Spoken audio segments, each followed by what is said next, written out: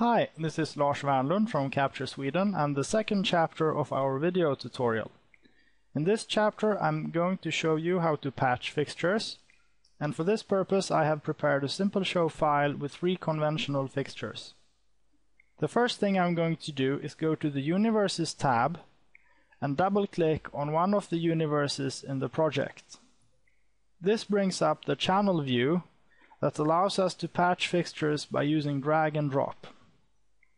The next thing I will do is select the fixture I want to patch and then drag and drop it using the arrow button onto the channel I want to patch it. If you want to patch more than one fixture at a time, you would first select the fixtures you want to patch in the order you want to patch them, and then drag and drop them all together on the channel that you want to start them patching from.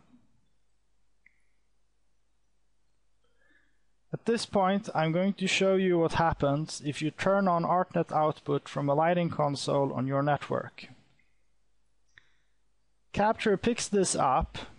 You can see the ArtNet universe appearing in the external universes list, and that it's automatically connected with the universe we were patching the fixtures in.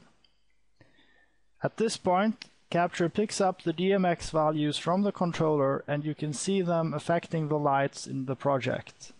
And as I manipulate the DMX values in the console, you can see it being simulated live in the simulator view. In addition to this, I'd also like to show you that you can easily unpatch a fixture by using the Unpatch option in the control menu. And that concludes the second chapter. Thank you for your time.